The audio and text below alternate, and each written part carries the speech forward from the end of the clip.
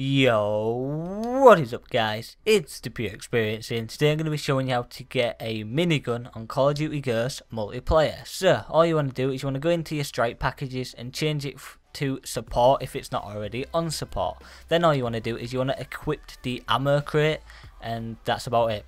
Then all you want to do is once you're in a game, get as many ammo crates as you possibly can, as you don't get this gun every time. So all you want to do is simply get it, chuck it on the floor, hold X to swap your weapon and it will give you any random gun. And I think there's about a 20% chance you will actually get the minigun. It's not certain every time. I've had it about 3 or 4 times. But this gun is quite fun. It's by all means not overpowered. It's just at about the right balance, as the fire rate's pretty slow and so is the accuracy is pretty bad. But doesn't take away the fact that the gun is pretty good in my eyes. I've had a bunch of kills with this. I go on a bit of a tear in this map.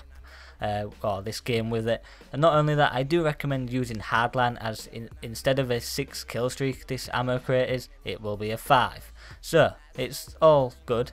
If you do get this gun, I mean there is only like a 20% chance, so you won't get it every time.